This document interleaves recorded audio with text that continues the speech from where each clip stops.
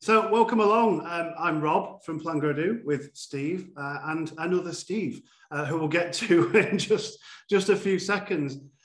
We're here today to talk about, I guess, and address the topic of mindset, personal development, and where it plays its part in more traditional B2B sales, B2B development, and what impacts that might have on the organization as a whole, and how it can contribute to achieving business goals and objectives. Myself and Steve here aren't particularly experts around that topic, so we thought we'd bring one in. And we're delighted to have with us on screen today the very handsome Steve Judge, who is a professional speaker, workshop facilitator on the topic of mindset and personal development. And Steve, good afternoon to you. It'd be lovely to introduce yourself and give us a brief history of time of Steve Judge, if you don't mind. What brings you here? Thank you very much, Rod. Thanks for the introduction, and nice to see you, Steve, as well. Like Steve, that's always nice to get us in the room. So a brief introduction of me. So where do I start? So I had a near fatal car accident 2002. That was a massive change in my life. We talk about mindset. Mindset was a massive thing then, to have a positive mindset, because I was told that I may never walk again. That's a mindset in itself. It's a fight or flight. I could have just rolled over in bed and given in. For me, I decided to fight, and I had to go through a lot of rehabilitation, growing my leg back even, learning to stand again, learning to walk again. But throughout that, having a positive mindset, setting goals and working towards them and seeing the success, what I had achieved. And I like that. Who doesn't? So I think I realized after that, what more can I do? I also had this deep anger of the accidents, the thing that had taken things away from me. I always said and always say, and forever will do, that the accident changed my life. It didn't ruin my life. And again, that's a positive mindset. So I was thinking, how can we make it change for the better? I think this comes down to, things happen to us, and you can't, change how things what things happen to us, but you can make a difference on how you react to those things. And so that's what I'm doing. I'm reacting to that change. So more physical goals. I got into swimming, got into cycling, found this thing called para triathlon, which is triathlon for disabled people. Both my legs were disabled. Competed as a disabled athlete, set goals, worked towards them, became a British champion, European champion, and then world champion. So I retired from international competition in 2014 and ready for the next part of my journey. And that was to spread the word, share the messages and the tools, what I'd learned, and to help other people. What frustrates me is what my goal, what my drive is people just flatlining through life and not grabbing those opportunities, maybe not even being happy. And I just think, well, that's crazy. That's what life is all about being happy. And I know what that means, and I know what that is. So now, as a professional speaker, workshop facilitator, author, I'm helping people. I'm empowering people to find out what it is that they really want in their life. And that can be anything. It could be academics or sport or fitness or love or whatever that thing is for them, for their teams, for their family, for everybody. And then giving them the tools to work towards it, the inspiration, the motivation. And the book that I'm writing at the moment has got the 5 winning strategies for them to actually do that. And that gives me a real joy, a real glow, because it's all in my head at the moment. And I'm finally putting it into a book. Once it's in the book, that's almost like a journal, a guide, as it were, for them to go on their own journey along with everybody else and achieve what they really want to. Their gold, as I would call it, which for me stands for your goal, your opportunity, your love, and your dream. So I'm always looking for opportunities to do that. Teaming up with you two, Rob and Steve, is a perfect way to do that. And yeah, let's see where we can take this. Yeah, I mean, it's fascinating, really, isn't it? Because if you think about the side we know, the profession of sales, it's a common belief that there aren't many people in sales that actually chose to be there. It's almost like, what else is there left to do? And I think that's a very interesting connection between how you see that personal drive and challenges creating obstacles that through mindset you overcome. And in our space, potentially a population of people that inconveniently are there And the fear that what we're doing is just having a job, having a career, managing time, and actually just getting to the end of the quarter for bonus, the year for the awards. But is there that real definite purpose for being there? And I think that's a really fascinating topic in a particularly an environment where we've just had 2 years where the majority of sellers in this B2B direct space have been fundamentally challenged, right? Absolutely. Yeah, there's been barriers. And you mentioned there, Steve, about that people just flatline through life. And I think not quite as drastic as that, but you're right. I think people almost fall into sales roles by accident. So therefore, how can we start with self-development in this space? Because it's often overlooked. I'm just here because it's a job. I get busy. What does it matter? So therefore, we neglect ourselves a bit. And I think, why should we look after ourselves a bit more here after 2 years of what has challenged us? We've all had things happen to us, as you say. So how can we start to use that time to think, well, why is it important to look after me? Why do you think it is so, Steve? For me, I think people have had a bit of a wake-up call because of the pandemic. The things aren't as stable as they thought they were. Now, I had that with my car accident. I did nothing wrong that day. There were no other cars on the road. It's just some water on the road. It's just a bad accident. Nobody could have seen that coming. A bit like the pandemic. Nobody saw that coming, and it happened. So suddenly people are thinking, you never know what's going to happen now. Maybe I should start doing a little bit more of the things that I really want to. People were furloughed. Not everybody, but some people were, and that gave them a new look at life. And again, you've got different people doing different things. And I think through the furlough or through the pandemic, because we could digress quite a lot on this, but I think that you did a couple of things through the pandemic. So you either became a hunk, a drunk, or a chunk. So I think you started working out on yourself, a bit of fitness and health. You drank a little bit more for survival, and you ate, all the wrong food, a hunk, a drunk, or a chunk. Now, personally, I did a bit of everything. Now, I think as it came out, I did start looking, because I thought it was only going to be for about 3 months.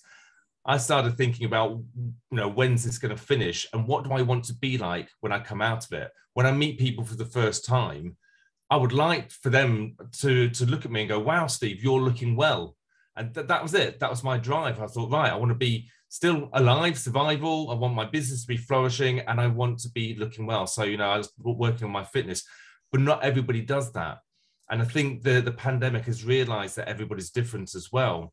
And for various reasons, we just can't compare. And I keep saying that because we've all been in the same storm, but we've all been in very different boats. Some small boats, some, one-man boats, but some ocean liners, some boats with sails, and people have had to adjust those sails to match the storm, to get through it to the other side, to the lighthouse. So we can't compare, but yeah, it's interesting how people have dealt with it differently. And I would say that goes into a bit of an 80-20 split. That's what I found in my research for my book at the moment, is that if we talk about high achievers, they're only about 20% of people are high achievers. And those 20% of people do one thing different. They do a few things different, but the one major thing different than the people that are not high achievers, and that's focusing on what they want to achieve. That's it. Now, for me, I was thinking about what I want to look like at the end of the pandemic when I meet people face to face. So I was focusing on what I wanted to achieve. I wasn't focusing on, I don't want to be lonely. I don't want to be fat. I don't want to be unhealthy. I don't want to be poor. Because I know it sounds like it's positive, but you're actually focusing. Where your focus goes, the energy flows. So you focus on what you actually want to achieve. And so that is what, employers have found, I think, with the change in mindset. These employees are coming back to work now, and some of them are thinking about what they want to do. I want to be happy. What do I need to do to be happy? I was happy when I was furloughed. I was spending time with the family. Oh, the family, that was nice. I want to spend more time with the family, maybe a 4-day week, maybe retire early. And I think it's employers need to realize that and encompass it. They need to find out what makes their employees tick as the team and the individuals, and then work with them to achieve that. Instead of repelling it, accepting it. And how do you do that? Well, by asking them, by talking to them, by doing workshops to find out what their goal is, I would call it. Is it money? Is it time? Is it, flourishing? Is it education? Is it, personal development? Find out what that is, and then they can all work together. So that's my theory. Does that sound about right, do you think? Well, I mean, I think so. You mentioned there that you think there's sort of your research is suggesting 80-20, and I guess that's what 20% of the people in a population are more inclined to self-development and 80% aren't, or 80% are and 20% aren't. Yeah. So it's the 20% that are. And I think, if we've all been, to use your metaphor, on a boat somewhere in a storm. I guess for these people in our profession, in this B2B sales space, they all have access to more information and more learning and more insight than, well, certainly my grey hair or lack of hair would imply I had when I was younger. The ease of getting it, let's put it that way. Yeah. So I guess that is at the nub of the question. What is it that stops the 80% feeling that they are entitled or empowered to grab the same gold that the 20% are happy to go after? What are some of the things that you see that prevent people investing in an equal opportunity, perhaps, to develop themselves, their skills, and their capability? What stops them? So a big question I like to ask people is, are you happy or are you content? Or are you both, or you neither, or whatever? And I thought it was like a fixed formula, fixed rule. And I did some research into this, but I realized that it isn't, because everybody's different. So I'm very happy in what I'm doing at the moment as a professional speaker, but I'm nowhere near content. I've got so much more that I want to do before I, pass on to the next life. So I'm not content, but I'm very happy. However, some people, to me, haven't got the best job in the world, but they're quite happy in that job, plodding along. They're quite content, finishing at 4:30, going down the pub, or doing whatever they want to do. So I can't use that. So what is it that stops the 80%? I don't know, and it baffled me initially. There's a quote or question of what hell is. So hell on earth is, and this really splits people. Hell on earth is getting to the end of your days and meeting the person that you could have become. So it's quite deep, but if you think about it, do you accept that or do you reject that? And I read that and I thought, I don't get that, because when I'm on my deathbed and I meet the person that I could have become, that person is the loser. They're the waste of space. They're the person that didn't get off their ass. They didn't do anything. They just watched Netflix. They just ate too much. I'm not that person.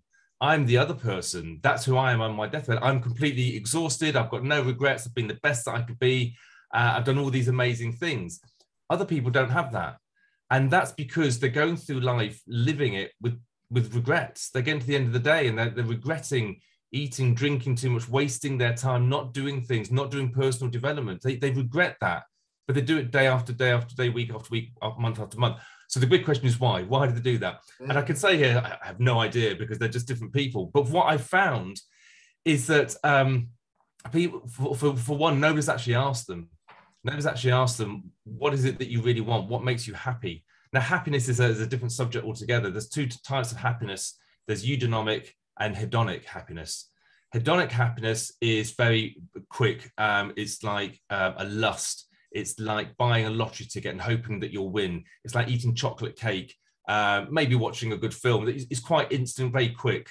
Eudaimonic takes longer. It's something more like flourishing, like when you study for 3 years and you finally get your certificate and that makes you happy. That's a flourishment. Getting fit and healthy takes a long time to do. So you flourish and it's eudaimonic. So which one do you need? Big question. Do you need hedonic or eudaimonic? The answer, which they found, and again through my research, is you need both. You need a bit of both. But some people are just stuck on the quick fix. And they keep buying those lottery tickets and they keep losing and it's not working. Yeah, by all means, buy that. You need a little bit of that sometimes, but you've got to do the flourish as well. So think about what makes you happy. Get people to ask them. But then the other thing I think we can all agree is what's stopping people from personal development and reaching their goals is time. people say, I haven't got time to do that. Time is a big thing. Yeah, time is a big thing. But the thing is that the answer is we've all got 24 hours in the day. So, it depends what you do with your time. It depends how you cultivate your time as to what you achieve. And it's about splitting it down. I've got this quote. Let me just read this quote out because I love this. I think it was from James Clear. He says, if the only reason you're not pursuing a dream is because of the length of time it will take to achieve it, you should start right now. And I just thought, it's brilliant. It's very blunt, isn't it? Because that's the thing, isn't it? And it goes in with this other quote that I found. We often greatly overestimate what we can achieve in the short term and yet underestimate what we can achieve in the longer term. So again, that's quite deep, and maybe we can put these in the chat for people to read. But again, if we want something, sometimes we want that now. I want to be fit now. I want to lose weight now. Let's go on a fad diet and do that. So I want to be educated. I've got this new book. I'm going to read it in a week. It doesn't take, you can't do those things. It takes longer time. And we get a little bit impatient and we go, oh, I'm going to quit because that's not working. We've got to calm down. We've got to think about the long-term thing. And if we did that, if we just read one page of that book every single day, eventually we'd get there. So it's about not overestimating, but being realistic about what we need to do. Yeah. Because we see this, Rob, don't we? When we work with companies, this quick results thing. Yeah, I'm sort of sat here listening to Steve, and I'm wondering about the balance that we're seeing coming back to work, recovering numbers. We've all got to be back together as a team really quickly. We've all got to be working together seamlessly, taking the boat forward in the right direction all together. And actually, there's a lot of quick behavior, quick wins, quick mindset. Everything is about the now. And we see this, don't we? We see this. It's almost like, and I've just been jotting some notes down while you were chatting there, Steve. It's when we were in lockdown, I don't think employers, organizations, industries appreciate how it's affected the individual. They see in black and white how it's affected numbers. Yeah. And they'll say, it's affected our bottom line, therefore we need to chase bottom line. And they don't think about the actual people on the tools who are there to achieve that number at the bottom line. Yeah. And I guess it plays into a bit of that great resignation that we've seen. People have had furlough, they've had time away from work to assess. Like you said, I enjoyed spending time at home. If my workplace can't give me that now, I'm off. But then I also see a group of people where they appreciate, or they knew how much they enjoyed that time on reflection. But then when they're allowed to go back to the workplace, they've just gone straight back to working 80 hours a week, working more to chase that quick win to get us back to where we were as quick as possible. And there's a real split I see in those two personalities. Yeah. And I think leadership and organization has to play a part in this about how they can support a transition back. I'm not going to say the normal word, but a transition back to a hybrid or changed workplace. And that has to start by looking at the people, doesn't it? So you're saying, Rob, in that you're saying, and Steve, could jump in on this, you're saying that you think an employer now needs to be more deliberate in creating the space for self-development or self. I think they have to. I'd like to know Steve's input from that, but also on a tangent to that, Steve, yourself, back in the day when you worked in large corporate, what were the perceptions around that? Was that allowed to happen? Because if we see now that needs to happen, that's an evolution. And if the leadership at the top come from that more traditional background, are they preventing their staff achieving the bottom line number? Because you didn't have that in my day. Yeah, so maybe jump to Steve. Yeah. Steve in the other room first. The other Steve. The other room. I'm here in the other room, just listening to you. I love this quote that we all have two lives. Our second one starts when we realise we only have one. Now, I focus on that about my accident. I survived it. I had a near death experience, and when I came round, I realised I'd only got one life. I better start living it, which sounds a bit of a cliche, but what it did to me then was it emphasized everything that had happened before that car accident, my childhood, my young adult years. And suddenly that was all emphasized to survival. I had this new mindset about what I was going to do, what I needed to do, because of this massive big change in my life. So where are we now? So I now want to be that change in other people's lives by sharing my story. I don't want anybody to go through what I went through. They don't need to. I've learned from it. I can share that, and my book, my workshop does that.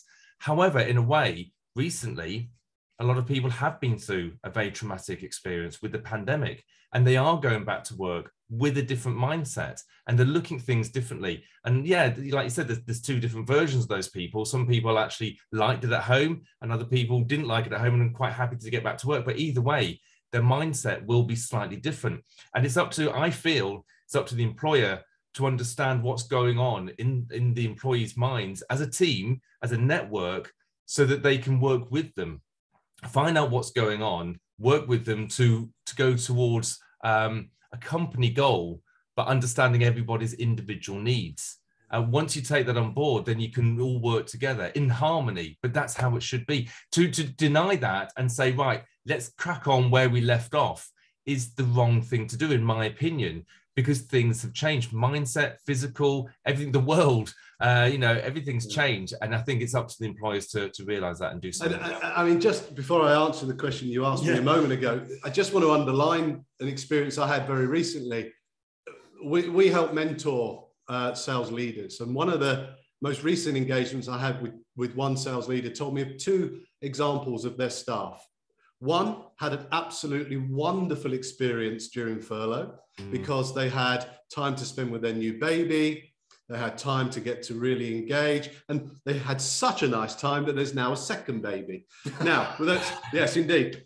It told me a member of the team, more traditional, probably a slightly different journey in life at a different stage of their life, had a very, very lonely furloughed experience, and actually was longing to get back into work, to get back to that normal. So I echo the point you're saying. And then there's this thing about and if we've got those two diametrically opposed returns back to work, surely the employer has to recognize that they have a different frame, and we have to therefore behave and respond differently.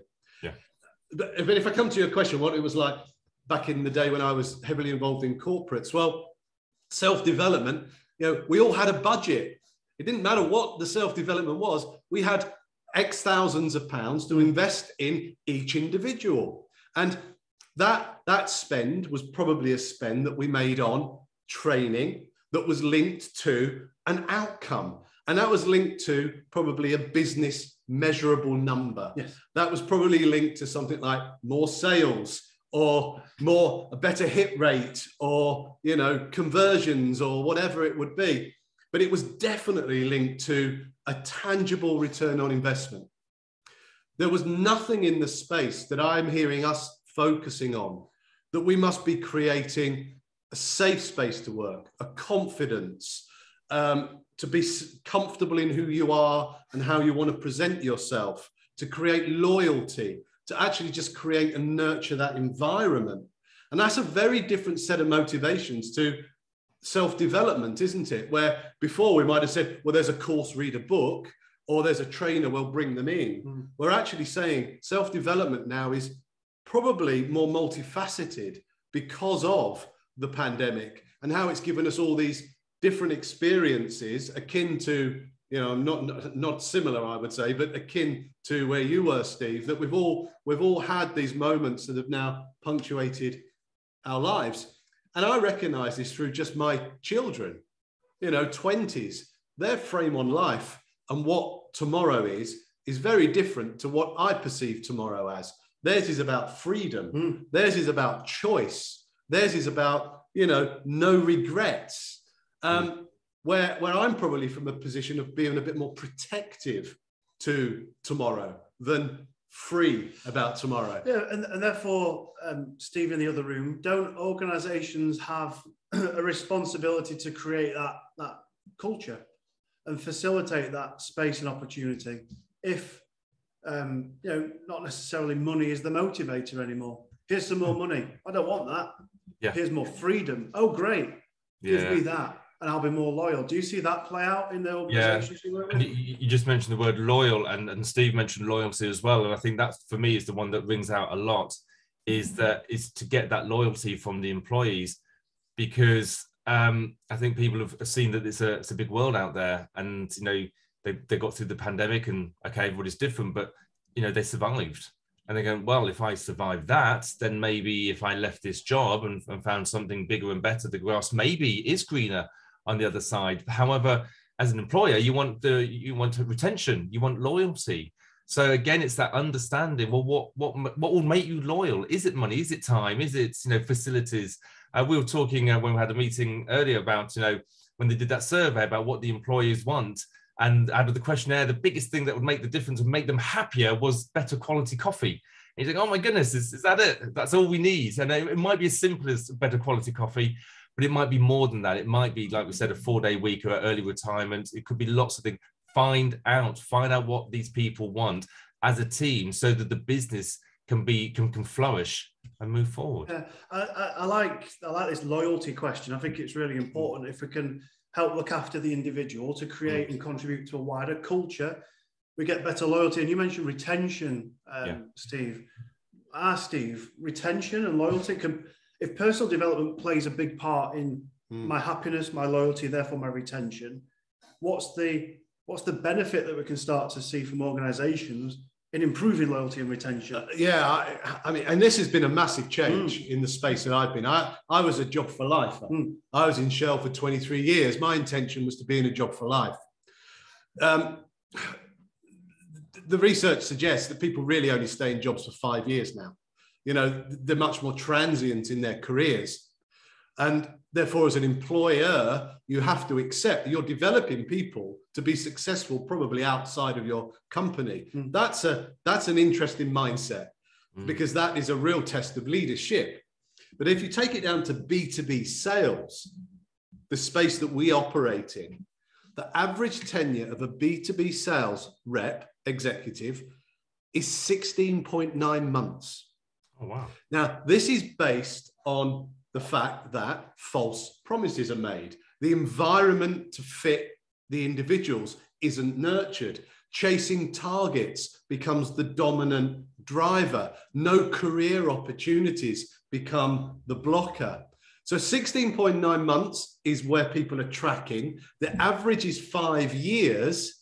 There is a clear delta between the environments that selling companies are creating for their employees. And I do believe this aspect of self-development plays a real contributing factor to a multiple of achieving somewhere closer. To help close that gap. To close that gap, yeah. Interesting. There's that Branson quote, isn't there? What is it? Train people so they're good enough to leave, but create the environment that they don't want to. Yeah. I think that almost plays a part here, doesn't it? If there is that gap, and we're sharing with employers that their employees want a different experience. Yeah. What an opportunity if there are organizations who are brave enough to take that leap of faith. Steve, I'm curious what changes you've noticed, I guess more specifically over the past 2 years in that pandemic window, in the personal development space. Has it lost some of its stigma? Are people embracing it more? And you mentioned doing personal development. How do we do personal development for those that might be new to it in this 2-year space? I think, so it comes down to the two different types of people again. There might be more than two, but some people have really grabbed hold of that. They might have been furloughed, or they might have had more time on their hands over the last 2 years, and they have picked the book up and they had said, okay, I'm going to get a qualification, further education, and they've really grabbed that opportunity and they've gone with that. The others haven't. They're just quite happy and content not doing anything, either doing stuff in the garden or doing stuff with the family or just watching Netflix. I don't know. But they're different people. So that's one massive difference that I've noticed. When it comes to work, I think there's been a very much of a survival thing that I think personal development has been put to one side as people have come back and said, like, that's almost not important anymore. And I obviously disagree with that. I think now is the time to find out more about what that person needs or wants for themselves, but also for the team, for the company. And they should actually be investing, or at least asking and finding out, what there is that they can do to make it and move it forward. Yeah, and I guess if an organisation is struggling to break that barrier, because if we're talking about a traditional B2B organisation where it is park your personal development at the door, we do numbers here. Yeah. Yeah, we can talk about, oh yeah, employers need to embrace it, but they might struggle with it. So what can employers do to get started? How can we start to challenge the perceptions maybe that to help employers just start to create this culture to support employees? What do you think we could be doing more of? I think we've mentioned it before, it's about the outcomes, isn't it? And that might be retention, that might be loyalty, because as a business, you need to survive, okay? So you need the money coming in to survive as a business. But you need the employees to help with that. So finding out what makes them tick is really important. So what can employers do? When I talk about my 5 winning strategies, the first one is finding out your goal, which we've mentioned earlier. So that's what I would do. You can do that as an individual one-to-one basis, or you can do this as a group, as a team, as a department. Finding out what the individual's goal is, their goal, their opportunity, their love and their dream, but also what do they want for the business? You know, and my exercise that we do, we draw a picture. So you draw a picture of you in the future and your employees, your employers and your colleagues around you. What are you doing? Is the business successful? I hope it is. It's all good and there's money coming in. Everybody's smiling. The coffee machine is better now. You've got a nice company car. You've got all of this. You've got lots of clients. You're going away on a works do because you're celebrating annual awards. You've got the award for the best, this, that, and the other. Find out what you want as a group, as a department, as a business, as a whole, as a company. And then you can all start working towards that. The individual ones, absolutely, you need those as well. You know, and we've mentioned about, you know, retirement and 4-day week or whatever, or more money, fine. But how they link up, well, that comes down to the leadership, and that comes down to the employer working out how the individual's personal development fits in with the overall development of the company, the business, and that's really important. Yeah, no, it's fascinating stuff, and I think there's a huge opportunity, but also obvious barriers and challenges for an employer and employee to overcome. But if we can start to tie it back into that, this is how it benefits an organisation through loyalty, retention, close that gap, and try and get that average up to more like the 5 years. I mean, what an opportunity there is, like I said, for someone to grab. I think it's massive, and I've been sat here just sort of mentally going through the leaders that I worked for in my life. And I would say the ones that I remember, not just remember fondly, but remember having an impact on me at that simplistic level, are the ones that had that genuine interest in me. So the question understood the family, understood what motivates me, understand my challenges, understand where I am in life, and provided me the moments to develop those. And that was taken away from what might be the more normal Shell training, that was Shell I worked for, into something that was much more personal. And I'm thinking, my youngest daughter is autistic, and I remember my boss at the time could see something was troubling me hugely, you know, and it had affected my performance because, you know, if you have something you're unaware what it is, you know, it just creates this cloud over you. And I remember working through some support and training as a working dad to how I could accept these challenges in my life. Now, that's nothing to do with sales skills. That was totally about me. But after I had that intervention, my connection to my work was fundamentally different. Now, what we're not saying to B2B leaders out there is you have to go to that level of taking those moments. But if you know something is troubling somebody or there is an opportunity to help somebody, that is a self-development space that is the right place to be driving down, I believe. And it just made me reflect as you've been talking, we've all been talking about what is it that keeps you connected to your work. It is that personalization of your development And then it's beholden on me to respond or not, fight or flight, as you said earlier, but respond on me to respond. And then when I respond, my employee can connect me back to the organizational goals, and I'm much more connected back to it. So yeah, really good reflection that you took me to that place. Yeah, it's a real good tangible example, isn't it? Yeah. Because I guess it's a softer, less obvious thing to connect. If you do this, you'll sell Y. But by looking after us and creating that space to look after us, look at the benefits that did come from it. Oh, yeah, absolutely. I mean, knowing what your goal is, if I go through the winning strategies, knowing what you want at the end of it is crucial before you can even get started as a business, as a team, as an individual. The next section is finding out your golden soul. And that's exactly what you've just been talking about, Steve, is digging down deep, have these 5 gold things, 5 questions that you ask yourself as to, what do you want and why do you want it? And what will you feel like? What will you feel like if you don't get it? And this digs down deep as to why on earth you're working towards it. Again, as a business, as an individual.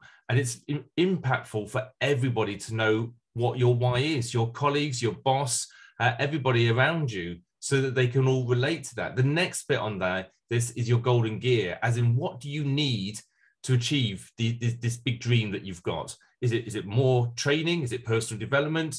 Is it better equipment? Is it more money? What is the golden gear that you need? Then the next one can be quite a fun one. It's called your golden gang.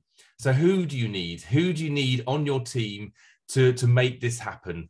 And you think about it, it's very much about getting going, like conceivement. Then you've got the achievement section. So who's going to take you to that level? So you achieve, you get those awards, you get the accolade. But then you've got the fulfillment. And the fulfillment is very much about thinking about the future, so that when you get even further than you can possibly dream of, who's on your gang then? Now, for me, as a business owner, I want an SEO expert, and I want an admin person. An admin person for me would be great to do all my emails and stuff like that. But I also want a masseur to come in, give me a shoulder massage and stuff every now and again, a nutritionist downstairs and a chef. I want a chauffeur that will drive me to my speaking gigs. And that can be a bit of fun, but they're written down. That's who I need. That's who I want. That's who I will get when I achieve that. The last one is your golden hour. So how are you going to get this in a time aspect? And that's obviously about having a 5-year plan initially, going from the picture that you drew in your gold. But also once you've got the 5-year, you bring it down to, well, what do we need to do in 4 years, 3 years, 2 years? What do we need to do by the end of this year, this month, this week, this day, this hour? And it's drilling down on all those things so that everybody can see. And again, this is an open thing, so that everybody can see what they're working towards, how they can help each other, collaboration, understanding of what's going on in every single aspect of that. And I think it's all about being open throughout the whole of this, so that people can understand why you're doing it and where you're going. No, it's lovely to get a sort of overview of your sort of approach and the reference to goal. And yeah, some of it sounds like you have a bit of fun with it as well, which I think is wholly important to make this fun as well, isn't it? It doesn't all have to be, I guess, stigma-led and woolly. It can be a good bit of fun. And I think if that's what we can embrace as an employee and get employers to buy into that too, then what an opportunity we got. Steve, I'm conscious of time, so we're probably going to head into the wrap, but I just wanted to share that a lot of what you share or talk about comes from your book. Yeah. This is your biography, is that correct? Yeah. Give us a lowdown on the book. What will people get from it? Okay, so a lot of people love it, but I love it as well. My autobiography, Don't Lean on Your Excuses. It is available on Amazon, but if you buy it from my website, then I'll sign it and I'll put a nice message. What I love about the book is it's my personal story. So when people hear me on the stage, that's 45 minutes. They think they know my story. The book's got more in it. It's got the ups and downs, the nitty gritty. But because it was my book, I can put whatever I want in it. So it's got poems in it. It's got thoughts and feelings. It's got a playlist of the tunes, the songs that I listen to get me through the highs and the lows throughout my journey. It's got lots of photos in. Not enough. I wanted to put more photos in, but it's not a photo album. It's a book. So there's only about 50 photos in it. But it's really good because it will take you through the whole journey of what I've been through and makes you understand why I've done it as well. So that was really good. And I recommend that to anybody to go and buy the book. The book that I'm writing at the moment, quickly springing onto that, is more of a business book. because what I want to do is, as I've already said, I want to empower and help and inspire people. And that's kind of telling people what to do in a nice way. The autobiography was just, it's all about me, to be honest, all about me. People will get some stuff from it, of course they will. The business book is more about them. It's more about the people, the teams, so that they can read through it. There's exercises in it that will take you, you click on the link, it will take you to my website where you can download forms, do the exercise through each of the chapters, so that by the end of the book, you'll know what your goal is, you'll be on your way to achieving it, maybe not fulfillment, but that's what I really want to do. The workshop comes from the book as well, so very exciting about that. That'll probably come out later this year. Watch out on social media. That's all I can say, because I'll be shouting very loud about when it comes out. But yeah, I'm buzzing about it. It's going to be great. Well, as part of your golden gang, we'll be shouting about it as well. Yes, absolutely. Steve, it's been a pleasure chatting to you, sir. Thank you for hopefully breaking down a bit of the stigma and perception that prevents people grasping personal development. It's fascinating how we can start to connect this back to organizational culture as well. Yeah. I think it's a really important step. So thank you for taking time out with us today. Steve Judge, we'll see you very soon. Thank you. It's a pleasure. Take care, mate. Bye-bye. See ya.